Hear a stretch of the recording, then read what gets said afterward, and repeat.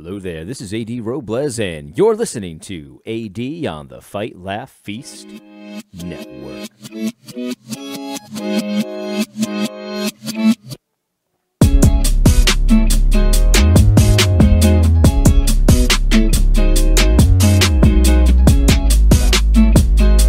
Whew, had a pause there. I drank some coffee just now, and it was too hot, and then I swallowed it too fast, and whew, burning the inside of my esophagus. Anyway, before we get started today, if you have not considered doing so already, please consider becoming a Fight, Laugh, Feast Network club member using the show code Robles. That is R-O-B-L-E-S. Use the show code Robles. That is R-O-B-L-E-S to let the boys over at the Fight, Laugh, Feast Network know that you appreciate this content in particular. We've got a lot of great stuff planned for 2021. If you haven't been following us, we're doing a rally in South Dakota. We're doing the conference in Tennessee. We're doing a bunch of different stuff. And hopefully, we'll continue to be able to produce this content and get it to you regardless of what big tech and their overlords tell them to do and all of that kind of stuff. So please consider supporting us in that mission. We're getting you the content that is unapproved, unauthorized. The state has no bearing over the kinds of things that we say on this network because Christ is King. Use the show code Robles, that is R-O-B-L-E-S, to support this content on the Fight, Laugh, Feast Network. Now, wanted to bring to you a article that I read from the owner, the CEO of Gab. I'm a big fan of Gab. I have quit Facebook. I've quit Twitter. I'm never going back, guys. It's never going to happen. I deleted it. There's a lot of stuff there. There's a lot of content there that I just deleted. I was on the phone last night with my publisher. By the way, that book is going really well. It's a little slower than I thought it would be, the process, but we want to make sure we put out the best product possible, and so that's going. But they asked me, they said, "What do you have Twitter? What's your Twitter account? What's your Facebook account? Let's talk about marketing." And I was like, I don't do that stuff anymore. That's not me. I'm on Gab. Anyway, so they were like, "What do you mean, that white supremacist organization?" I was like, no, Gab's not like that.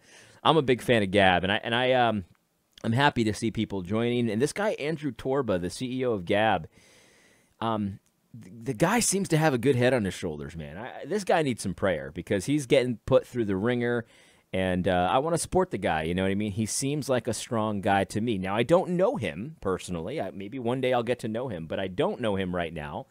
But man, the way he tweets, the way things he shares, the mindset that he has about everything that happens, it's very, very encouraging is really what it is. It gets me out of bed. It gets me wanting to promote Gab. It really does. I bought a pro membership, and I was happy to do it. I was happy to give Gab my money for what they're trying to accomplish. And so anyway, I just thought I'd read this article because it's so interesting, and I think it's something we all need to consider going into the future because we have a situation that we're facing right now. We have a situation where it has become so apparent that many of the companies that we do business with, that I'll speak for myself, many of the companies that I do business with hate my guts and would prefer it if I was locked in a prison because I'm a Christian nationalist, evil fundamentalist, blah, blah, blah, blah, blah. They hate me. And yet they hate me, and I'm handing over my cash to them. And that's a problem. Like, that's something we probably shouldn't do because the Bible says that the wealth of the wicked is laid up for the righteous, not the other way around. And so many of us live our lives in such a way that our wealth is actually going to the wicked so that they could do whatever it is that they do. And not every company is made equal, right? There could be a non-Christian company that's not engaged in wickedness. But many of the companies that we deal with and that we use are engaged in literal wickedness all the time.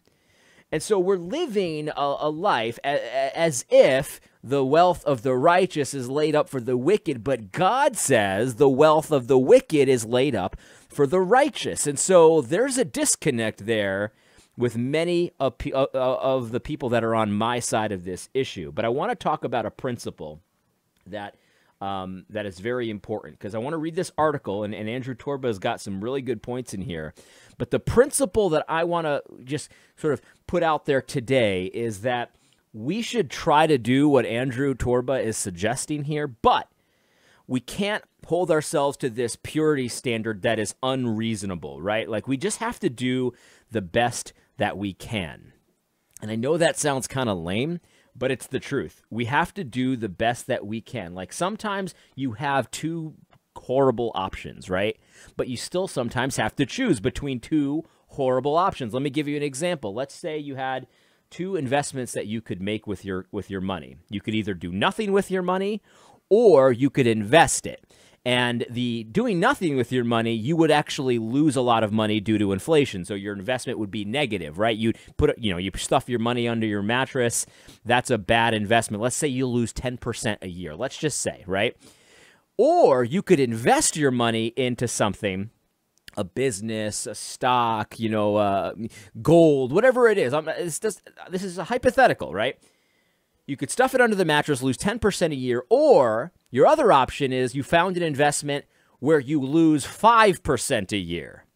Now, in my hypothetical example, those are the only two options. You have to pick one. Would anybody in their right mind say it would be good to buy an investment that you lose 5% a year on? No, that's not good. But if you only have two options, a wise Christian would do the best that they can. You know what I mean? Like, we don't have, in my hypothetical example, an option where you actually get a return on your money. You gain money. All we have is a less bad investment choice, and a smart person would not be, well, I got to be pure. I can only make a profit. Because by not acting, you're actually losing more money. And so you got to do the best you can. And so I want to read this article from Andrew Torba. I agree with so much of this article, but I want to make sure to just encourage you that don't wait for perfection, right? You'll understand what I mean when I read it. So this is Andrew Torba. I love this article. He says this: over the course of the past week, Gab has been deplatformed by one of our banks. My goodness, let me step out of the article for a second. Guys, they're coming for you. He can't even bank with these guys anymore. Because why? Because, well, he's not Facebook. He's not approved. People said some mean things about him. I don't know if it's true or not, but whatever. I mean, we can't accept your money anymore. Guys, they're coming for you. They're coming for you. Your wrong think is next. Right now, it's Andrew Torba's wrong think. Your wrong think is next. So anyway, let's go back to the article. They've been deplatformed by one of our banks, a business we were working with to source our new server hardware, third-party infrastructure analysis software, and even our accountant. This isn't anything new for us. We've been deplatformed by 25-plus service providers, including both app stores, PayPal, dozens of payment processors, hosting providers, email services, and more. Listen to this, guys. I want you to take this. This guy has been screwed left and right, right? This guy has been screwed by companies left and right. I want you to hear the next sentence and compare this to that moron Jamar Tisby. Ready? When this happens, I rejoice and praise God because I know that he is working to separate the wheat from the chaff. Let me step out of the article again. Amen, Andrew Torba. Amen. There's no victim here. Andrew Torba could be like, oh no, another bank screwed me over. Like, oh, I'm a victim. Somebody get me some reparations. Somebody get me some stimulus. I need some stimulus package. Instead, he says, no victim mindset here. I rejoice and I praise God because I know that he's working to separate the wheat from the chaff. He goes on, this deplatforming inevitably reforms Gab into an even more resilient community, business, and platform. We don't just sit around and whine when these things happen. We immediately get to work. We aren't victims. We're builders. Amen, Andrew Torba. That's what I'm talking about, man. See, that's the thing. Like, Andrew Torba has realized that you can pivot from being canceled into being stronger than you were before they tried to cancel you. It's just like Obi-Wan Kenobi. You know, you strike me down, I will become more powerful than you could possibly imagine. Every time I turn on this microphone, I consider the fact that this could be the time that I get canceled, right? This could be the time when they come for me. But what I start to think is, if it happened that way, then I would have achieved a certain, he calls it resilience, I call it a notoriety that would help me in the long run. It might be short-term, pretty painful, but in the long run, I would return and be more powerful than they could possibly imagine. They haven't come for me yet, but eventually they will. And I'm with Andrew Torba. I think it makes us stronger, but let's just continue here. He says, personally, I don't believe the common Christian mantra to, quote, be in the world but not of the world means giving the enemy our money, time, and data. This has got to stop right now. He says, I am in the process of transitioning every part of my financial expenses to support Christian businesses, Christian media companies, Christian content creators, and Christian people. I am done giving my money to the enemy and funding the destruction of our country and values. I encourage everyone to do the same. If they, I think he's talking about the business here, if they are not serving God, they are serving Satan, and I am simply not going to fund that activity. I mean, this guy's got his head on his shoulders. His head on his shoulders? Yes. Well, everyone's head's on their shoulders, but he's got a good head on his shoulders. What he's thinking is, okay, so they're using my money to do their evil activity, so I stop giving them my money. I mean, it seems logical. It seems reasonable, right? I mean, this is the essence of no despair. Last year I did no despair 2020, right? Like, you can only control what you do, right? Like, if the enemy, if these companies, big tech, they're going to exist anyway. A lot of people say, well, they're going to exist anyway. Your data's a drop in the bucket. And I'm like, fine. Let them destroy themselves. Let them have their fun. Let Babylon burn if they're intent on burning themselves. I'm not participating in it. I can control what I do. I can't control what Zuckerberg does. You know what I mean? If Zuckerberg wants to, whatever he wants to do, I've heard some things, but I don't know. If he wants to do whatever he wants to, I can't control, but I can control what I do. I'm not going to give him another product to sell in his little weirdo flesh market anymore. I'm not going to be a part of it. I deleted my stuff. I'm not going to participate in that. This is the essence of what I was talking about with No Despair 2020. I can't fix the big institutions and machinations and stuff like that, but what I can do is control where my dollars go. And so here's Andrew's suggestion. Here's what he says. He says, deeply examine the businesses, the brands, the media companies that you currently support both financially and with your time. If they are a virtue signaling, critical theory nonsense, or owned by demons, you should immediately stop paying them and using their services. Very reasonable. Very reasonable. And here's where I want to bring in my principle, right? You do the best you can. You do the best you can. Let me give you an example of what I'm talking about. I was talking to my brother, and we were on Signal, right? And we were talking, and we were like, well, Signal, I like Signal. Signal's cool. Yeah, Signal's cool. It's like Messenger, except it's better, and supposedly it's encrypted. My brother said, well, we don't know if it's encrypted. I mean, it seems like it's encrypted, but I don't know. It just seems like it's promoted by too many, big guys. You know what I mean? Elon Musk is promoting it, so-and-so. This and that is promoting it. And I've heard some stories that Signal might not be as safe as you think it is. And so we were talking about that and the possibility that something like Signal, this is allegedly, I like Signal. I'm not saying anything bad about Signal, but I've heard some stories that maybe it's not quite as safe as you think it is, right? Maybe it's not quite as encrypted as you think it is, not quite as good as you think it is. And okay, fine. I don't know anything about that stuff, right? I don't know about that stuff. But you do the best you can. You do the best you can. So let's just say that there was something wrong with Signal, right? I have no idea. I don't know if that's true or not. I've heard it, whatever. So you've got two choices, right? You do the best you can. This is my principle. You've got two choices. You've got a company Facebook Messenger that you know are demons, and then you've got Signal, which you've heard some rumblings, but you're not quite sure that they're demons. Okay. So you need a messenger because you need to communicate, you need to coordinate. The messenger is very effective for that. You can make money, communicating, this and that. You do the best you can. You're not omniscient. You don't know that everybody is on the right team, whatever. You do know that Facebook is horrible. You like Signal. It replaces Facebook in many ways. The messenger, go ahead and use Signal. Don't be paralyzed into inaction. You know Facebook hates you. We're not so sure about Signal. Go ahead and go use Signal. Or you can find another option. But I'm saying if you only had those two options, you do the best you can. That's all you can do. You do the best you can. And so I think Andrew's point here is a good one. It's like, examine the companies that you know are evil and stop doing business with them.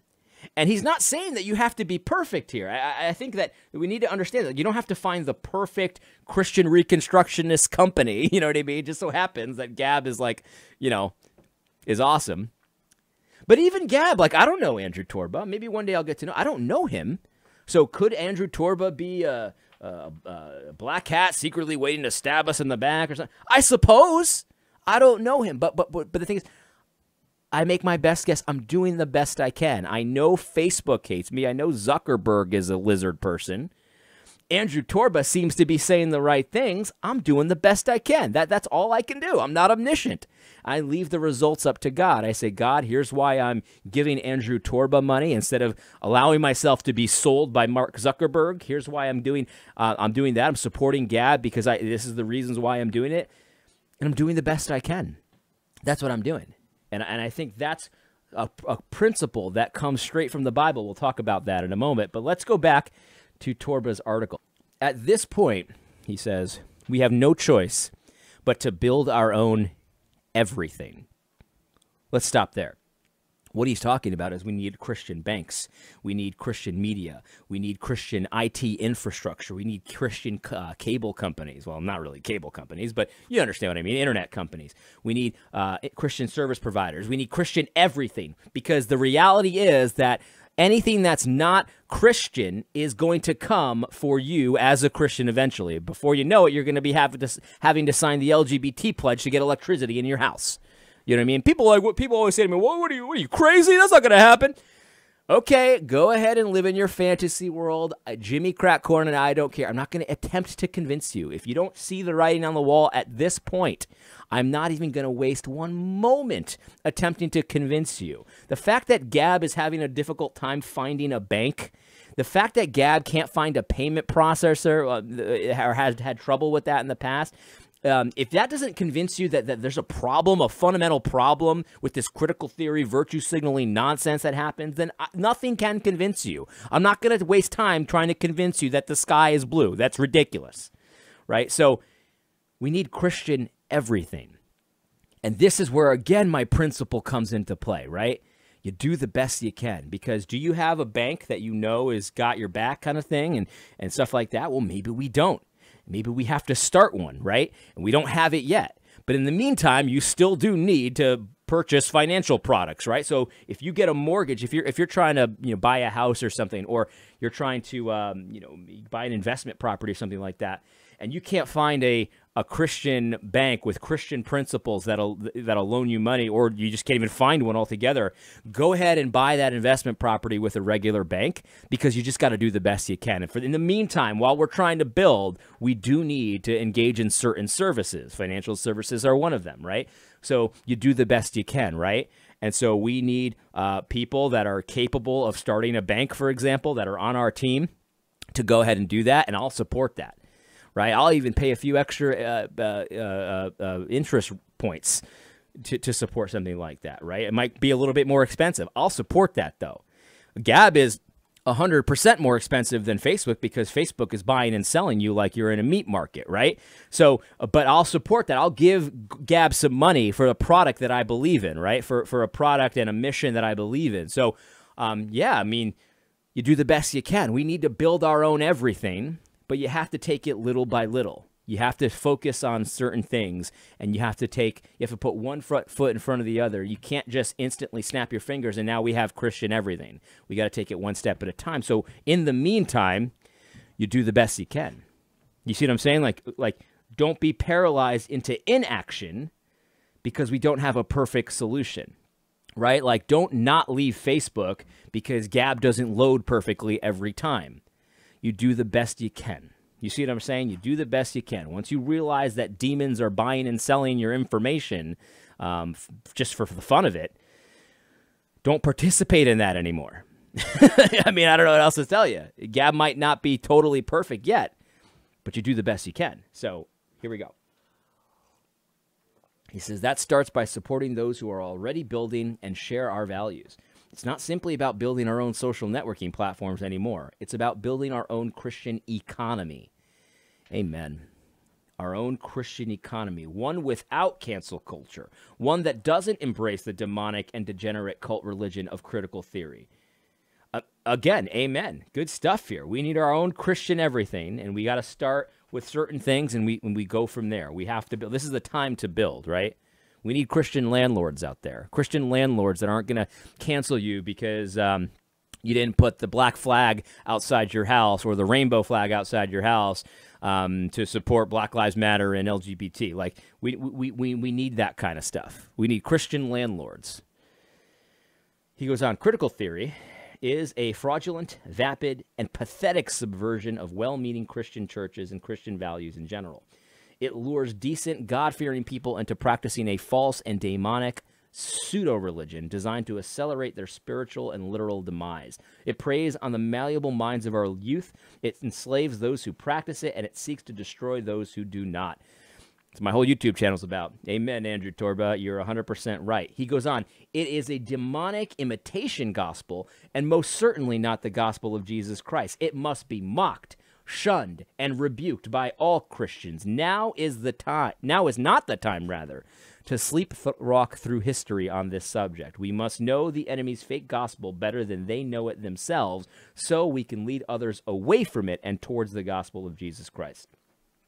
Again, that's what my whole YouTube channel is about. If you haven't watched my content, I've got like 700 videos on this exact topic. I've got an upcoming book coming out on this exact topic and all of that kind of stuff. He goes on, he says, talk to your kids about these things. Homeschool them if at all possible. Cut the cord. Delete the big tech apps from their phones and your own. We have a lot of work to do, but remember that we have the creator of the universe on our side, and through him all things are possible. Amen. You do the best you can. You cannot let the lack of a perfect alternative in the present stop you from action right now. Cut the cable cord. Delete the big tech apps. Stop feeding your brain with propaganda. You can do that right now. Just shut it off. Just shut it off. Guys, I didn't think this was possible because I didn't think that, social media really affected me that much. But I have to say, since I got rid of Facebook and Twitter, I've been more pleasant.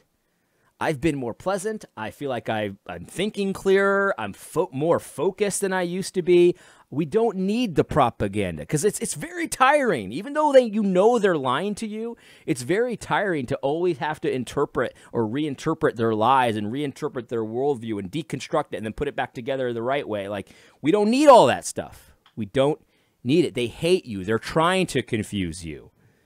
So stop consenting to it. He goes on. He's almost done here. Almost done. This is a great article. He says, I was thinking about some of these things with a friend this morning, and she used a term that made a lot of sense to me, the silent secession. At this moment, this secession is largely digital and economic, not geographical, but perhaps that will change at some point in the future. I, for one, am in full support of Jesus land. Yeah, me too. Me too, although I live in the red section up here. And I'm not planning on moving, guys. I really am not. I'm staying right up here in pagan land, because I think Christ owns this too. You see what I'm saying? Right up here in New Hampshire, Christ owns New Hampshire.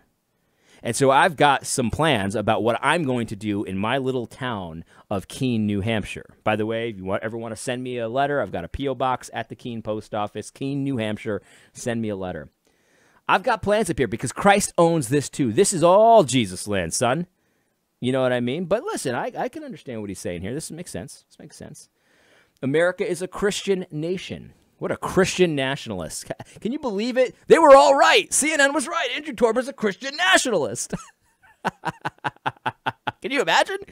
He actually says Jesus is king and thinks that king actually has commands and edicts for his people. Could you imagine? What a fundamentalist. America is a Christian nation. The foundation of Western civilization itself is built on Christianity, and more specifically on the firm foundation of Jesus Christ. The second that changed is the second the destruction began. Our Christian kindness and tolerance have fueled our own destruction and have been weaponized against us. Tolerance is not a Christian virtue. We are commanded to hate that which is evil, not to fund it and give our time to it. We have naively believed that pagans and others would not cut us down the moment they got into power, as we are seeing unfold before our eyes over the past few decades. Lesson learned. A tough one to learn, but one that has been learned many times throughout history. It's time to start adhering to this biblical standard. What biblical standard? Well, he quotes it directly from the scripture. Andrew Torba, CEO of Gab.com, says, this is what we need to start adhering to. Do not love the world nor the things in the world. If anyone loves the world, the love of the Father is not in him. Why is it that the CEO of a social media company, a software guy, speaks clearer than your favorite Big Eva leader? Andrew Torba, a software guy, has clearer, more correct words than 90% of Big Eva regarding what's going on in the culture right now. How did that happen? How did that happen? Did Andrew Torba go to seminary secretly? We don't know about it? No, I don't think so. I don't think so. I think this guy probably has a stronger command of Python than he does, the latest Big Eva, tome about the doctrine of limited atonement. I mean, I'm not criticizing that stuff, right? But how is it that people that can read the scriptures and study them for their whole lives can't figure out what's happening right in front of them better than the CEO of a software company? I can only say that this is the judgment of God. God has judged us, and we've been found wanting. And so this silent Christian secession is going to be necessary, and it's going to be painful in the short term. But we have to love Christ more than we love our things. And so if you know that there are demons leading the companies that you're giving money to, stop giving them money. But you do the best you can. You do the best you can. Because it's going to be hard to kind of unwind and unplug from all of these companies that hate your guts, that have bought wholesale the new civic religion instead of Christianity, and they will try to cancel any true Christian. Any true Christian is now going to be a Christian nationalist, white supremacist bigot, right? And they're going to try to cancel you and make it so you can't pay, you can't buy or sell. I mean, where have we heard these things before? You can't process a payment if you've got wrongthink. And so we're going to have to learn how to maybe have less stuff, less easy access to stuff. We got to have local connections where we can get what we need to get by and to survive. But even as we're doing that, we know that we have to build. We have to take ground. We have to establish ourselves, right? Because we have to live in light of the reality.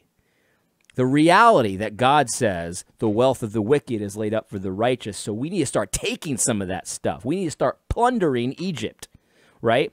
Plundering Egypt. In the midst of their attempt at persecuting us, we need to take from them. We need to take from them little bits of land at a time. Little bits of land, little bits of ground, little bits of stuff. I've got plans in Keene, New Hampshire, and I'm trying to take ground from the pagans. Literal ground, land, dirt. I'm trying to take as much of it as possible from the pagans before I go, because I want Keene, New Hampshire, a small little liberal town in New Hampshire. I want Keene to bow the knee to Christ, even if the rest of New Hampshire doesn't. I want the state of New Hampshire to bow the knee to Christ, even if the rest of New England doesn't. You see, like I'm trying to work things out on a small scale to live in light of the fact that God says the wealth of the wicked is laid up for the righteous, not the other way around. And so step one, it's like getting out of debt, sort of. It's like getting out of debt. Everyone wants to be wealthy. Everyone wants to have an inheritance, or righteous people want to leave an inheritance to their children. Well, before you can start investing and start leaving an inheritance to your children, you got to get out of debt, right? So step one is you stop spending money you don't have, right? If you want to get out of debt, cut up the credit card. Stop spending, right? You got to stop going backwards first before you can start going forwards, right? And so here in Keene, right, if we're losing to the pagans, in a variety of different ways, we're losing ground, we're losing wealth, then the first step is to unplug from it, to stop feeding into it. and then you can start taking ground, right? Before I can start taking ground in Keene, New Hampshire, I have to stop giving my money to the pagans. And so that's going to take work. That's going to take work, and it's going to be painful in the short term. But I think Andrew Torba is onto something here. But one thing I do want to add to this, though, guys, is don't let a lack of a perfect solution stop you from making choices today. Okay, Gab is a perfect example. You don't need social media, but let's just say you did, right? You don't need a perfect Facebook replacement in order to stop allowing yourself to be bought and sold by Mark Zuckerberg. You don't need to do it. All you need to do to gain some ground in the short term is to stop paying for people to try to destroy you. Step one, cut up the credit card. You know what I mean? Then you can start taking ground. And that's what I think we all need to be planning and plotting in our own little context, in our own little families at first. How do I gain ground in my immediate context, and then my church, and then my community, and then my city, then my state, and all of that stuff? Like, it's step by step, guys. It's step by step. You do the best you can, and in the short term, a lot of us, the best we can is to start unplugging from some of these evil corporations that are trying to destroy you. They're trying to unperson you. They're trying to make it so that your name couldn't even be spoken amongst respectable people. Don't feed into it anymore. Andrew Torba, God bless you. Let me know if you need any support, brother. I hope to see you on Cross Politics soon, because that'll be a good conversation. I hope you found this podcast helpful. God bless. Don't forget to tune in next week on Thursday for AD on the Fight, Laugh, Feast Network.